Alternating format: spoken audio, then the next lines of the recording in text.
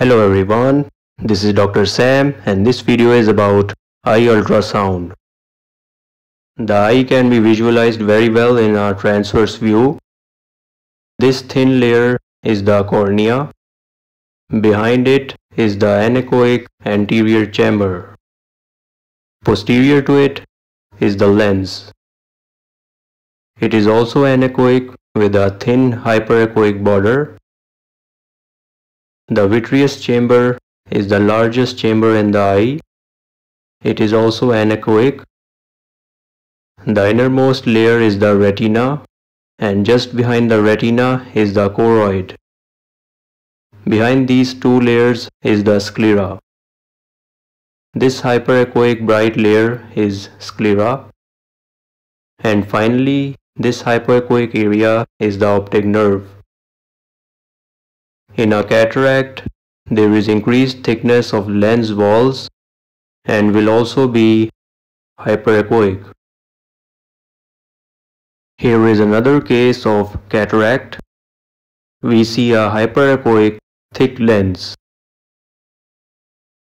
This is an image of intraocular lens implant. It is hyperechoic and it will have reverberation artifacts. It will look like this.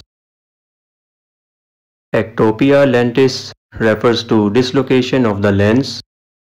Mostly it occurs due to trauma. Here we see the lens in the posterior aspect of the vitreous chamber.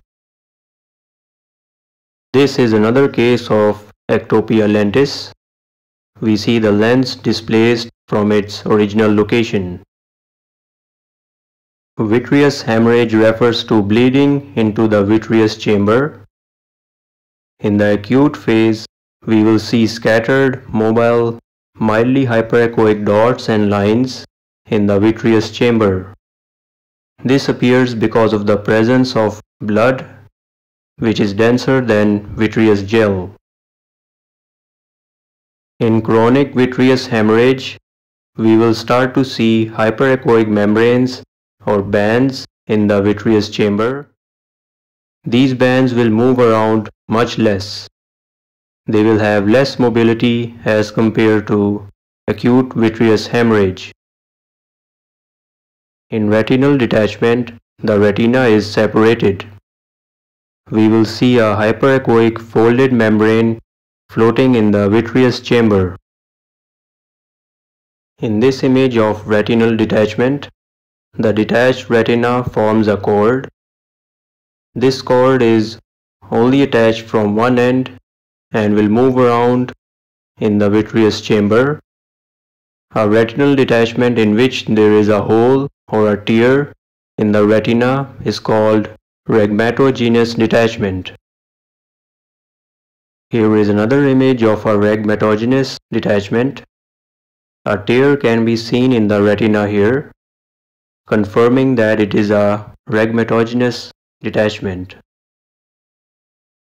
A posterior vitreous detachment, also called hyaloid detachment, occurs when there is a separation between the retina and the vitreous body. It looks similar to a retinal detachment, but there is one main difference. The hyperechoic membrane will be more mobile than a retinal detachment. This membrane will move and float around really fast in the vitreous chamber. This is also a rhegmatogenous form of detachment. Vitreoretinal traction can occur in elderly people. The vitreous gel starts to liquefy because of degeneration. This condition is called synthesis senalis. This liquefied gel forms an anechoic lacuna. A hole can form anywhere in the thinned vitreous membrane, and fluid from the lacuna goes through this hole and pulls away the vitreous membrane or hyaloid membrane from the retina. That is why it is called vitreoretinal traction, because the vitreous membrane is pulled away from the retina by the fluid from the lacuna. It is also a rhegmatogenous form of detachment.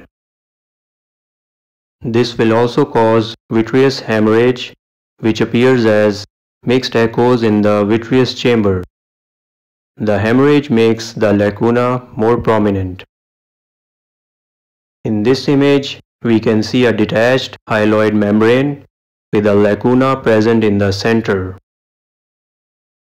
In proliferative vitreoretinopathy, we will see thick retinal leaves and a triangle or funnel-shaped configuration is formed. This is termed the triangle sign. The detached retina will be rigid and non-mobile. There is proliferation of posterior hyaloid interface and the retinal surface, which makes the retina thick, hardened and unable to move around. This is another image of proliferative vitreoretinopathy. We see the triangle sign again with thick, non-mobile retina. Sometimes we may also see transvitreal membrane at the anterior retina. Exudative retinal detachment is a non-rhegmatogenous detachment. No retinal tear occurs in this detachment. We do not see any holes or tears in the retina. Due to inflammation or tumor, there is accumulation of subretinal fluid which separates and lifts the retina from its original location. Here is another image of an exudative retinal detachment. There is no tear present and there is accumulation of subretinal fluid. A choroidal detachment has its own specific features on ultrasound. There will be two convex-shaped hyperechoic bands which will not move around and have a fixed position. This is another case of choroidal detachment. We see two hyperechoic bands in a fixed position. Sometimes a choroidal detachment is associated with hemorrhage. In this case, mixed echoes are seen within both convex-shaped structures. On color Doppler, both hyperechoic bands will have blood flow because choroid is a vascular membrane. Suprachoroidal hemorrhage refers to accumulation of blood between the choroid and the sclera. In most cases, we will see multilobulated hyperechoic or heterogeneous choroid. Tractional retinal detachment usually occurs in diabetic patients. The most common cause is diabetic retinopathy. A tent-shaped detachment is seen. This detachment is immobile, which means it will not move around. This is another case of tractional retinal detachment. There are two tent-shaped detachments seen. These will be non-mobile. In retinoschisis, the retina splits into two layers. It can be associated with a detached retina. Optic disc drusen is a condition in which a calcified hyperechoic nodule is found over optic nerve head. It is also called hyaline bodies. If the calcified nodule is large enough, it may have posterior acoustic shadowing. Persistent hyperplastic primary vitreous is a condition in which a hyperechoic band is seen extending from the optic nerve head to the posterior part of the lens. One end of this band is attached to the optic nerve head and the other end is attached to the back of the lens. Here we have another case of persistent hyperplastic primary vitreous. The hyperechoic band here is thicker than the previous one. One end is attached to the optic nerve head and the other end attaches to the posterior part of the lens. On Doppler, this hyperechoic band will show vascularity. We will see blood flow inside this band. In Asteroid Hyalosis, small hyperechoic mobile non-shadowing structures will be seen floating in vitreous chamber. Choroidal melanoma is an intraocular tumor. We will see a choroidal mass with medium level echoes.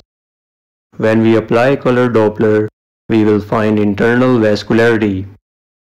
Most common shape of this tumor is lenticular or biconvex shape.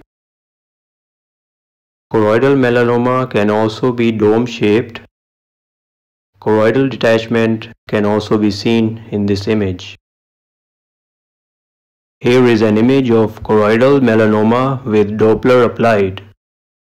We can see vascularity inside the mass. Ciliary melanoma is another intraocular tumor. The mass is found in the upper part of the image at the superior anterior aspect of vitreous chamber. This mass will also have medium level echoes. Choroidal metastases present as choroidal thickening on ultrasound. It is usually bilateral, which means it is present in both eyes. Osseous Choristoma is a tumor that occurs in young women. It can be bilateral. It is also called choroidal osteoma. A hyperechoic mass near the optic disc is seen. Optic disc is the head of optic nerve. This hyperechoic mass has posterior acoustic shadowing. Choroidal Hemangioma has a non-specific appearance on ultrasound. We will see a thickened choroidal layer. Retinoblastoma is a malignancy of the retina. A hyperechoic and heterogeneous mass is present in the vitreous chamber. If it has large calcifications, posterior shadowing will be seen. Internal vascularity will be present on Doppler. Phthisis Bulbi, which is also called end-stage eye, is a non-functioning eye. The eye is small, deformed, and filled with calcifications. It occurs after a severe eye injury.